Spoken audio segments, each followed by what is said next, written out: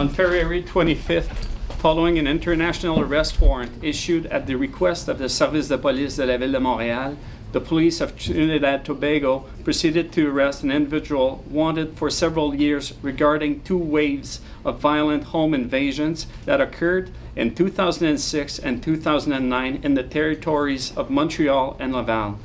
The suspect arrested is Septimus Neverson. The 52-year-old man is a native of Trinidad and Tobago. In 2006 and 2009, Montreal experienced 2 series of home invasions concentrated in the west and center-west sectors of the island. Can you give us an idea of how violent his crimes were?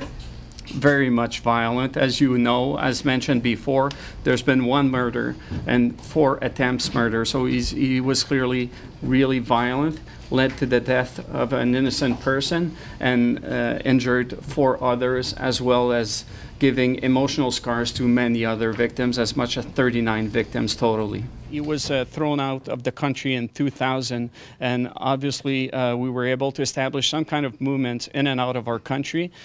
One thing is for sure, it was here during the period of the home invasion in 2006 and 2009, and we were able to establish that he had left the country after the first wave of the home invasion and came back. It is a citizen who brought forward crucial information that led us to identify Septimus Neverson, and we were able to establish further investigation in order to be able to bring enough evidence to bring Septimus Neverson before the court.